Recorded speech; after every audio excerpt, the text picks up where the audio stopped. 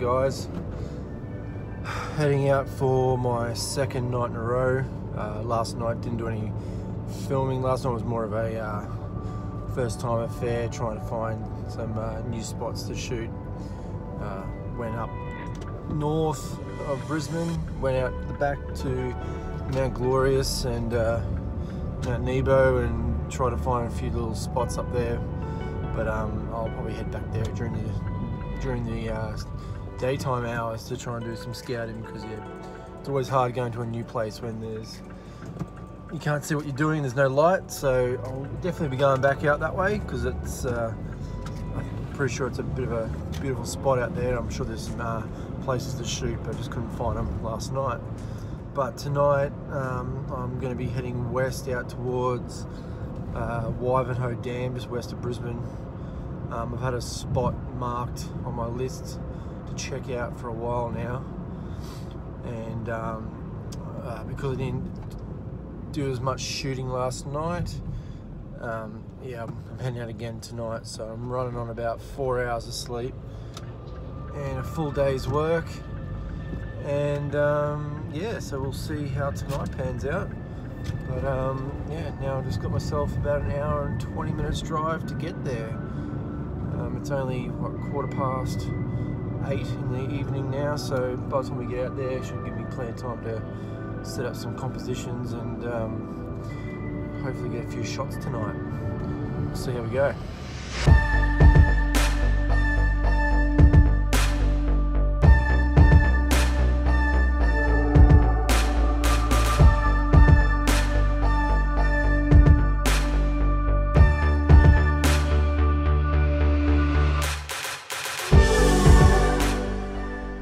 Pretty close to the highway still. Didn't realise how busy it would be, and there's actually a few lights over there, so we might get a bit of ambient light lighting up our foreground, which might work out okay.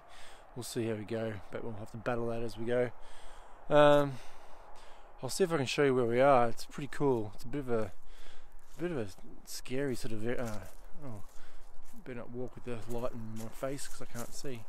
But it's a bit of a Blair Witch Project sort of look. I'll see if I can show you.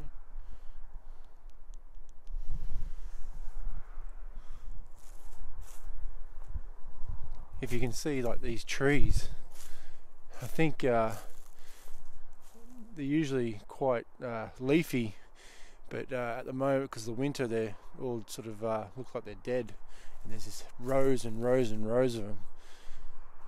We might have a bit of ambient light coming through from Toowoomba. Ooh. My bad. Let me turn that down. Oh, wrong way. There we go. I think we've got a bit of a city glow from Toowoomba to the west. So a mixture of that, ambient light from the streets maybe. I know we might be able to get a good shot tonight, so we'll see. I'll get set up and I'll take a few test shots and see how we go.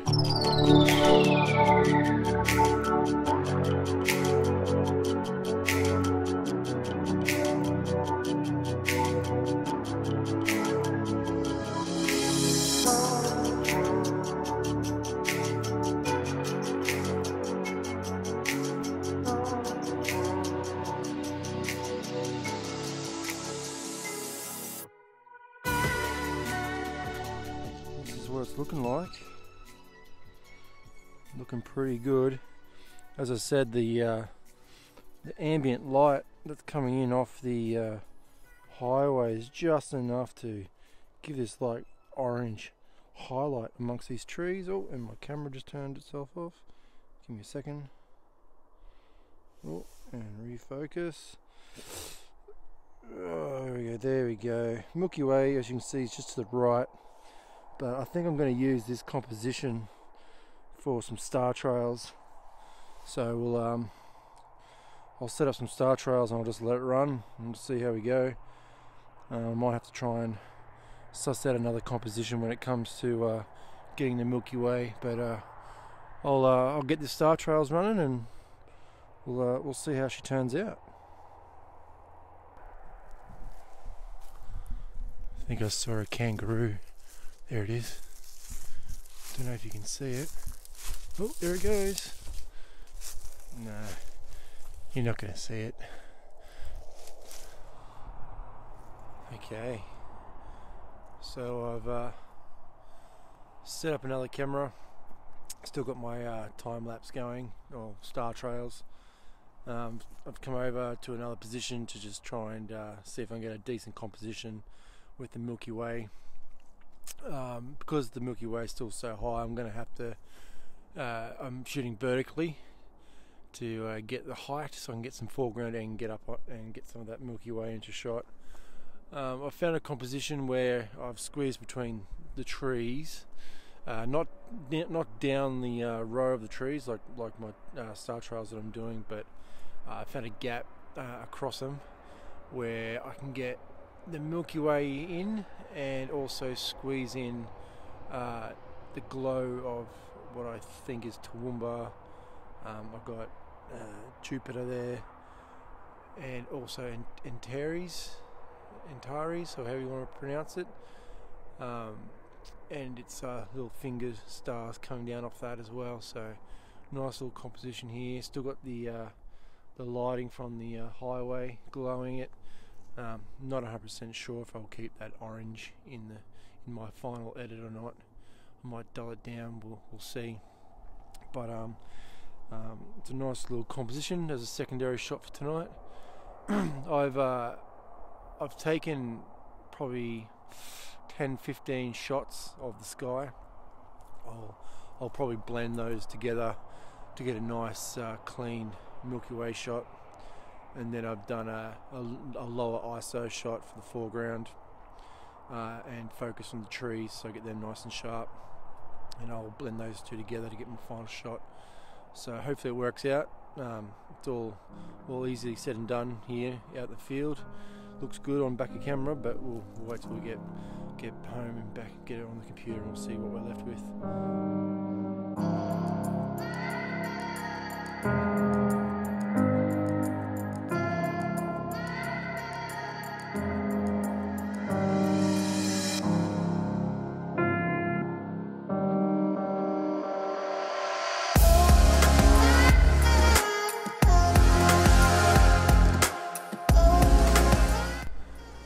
Guys, it's been an hour. I've finished my star trails, and thank God the lens didn't fog up. Checked the images and they're crystal clear, beautiful.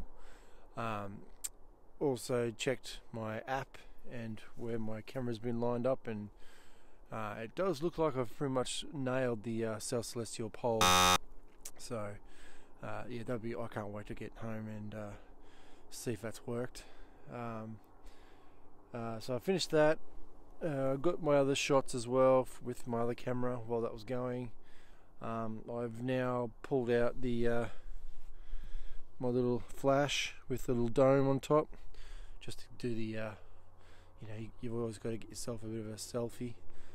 So I've changed my camera to vertical mode, so I can get more sky in with the trees and myself in the foreground. Now I'll just flip the camera around so you can see what I'm doing. So there you go. If I focus on the screen, give me a second. Oh, there we go. So yeah, there you go.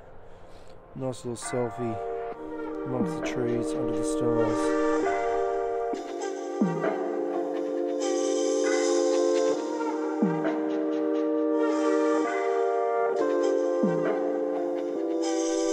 So yeah, it's been a good night. Yeah, it's still early, so I'm going to probably pack up and get home and have an early night. Hope you enjoyed this vid, and it's good to be out and about again and bring you guys along with me. I'll try and remember to do it more often. It's just been really hectic, and trying to get time to film while shooting, and also then having time to edit these videos. Yeah, it's not easy. But if you like the video, make sure that you subscribe. If you've got any questions about tonight's video, just leave them down in the comments below, and I'll get back to you. But yeah, make sure you also like this, like the video, because that also helps it get out to other people that are wanting to learn about astrophotography, and I'm more than happy to help out people that want to learn. Yeah, so I'll see you guys in the next vid.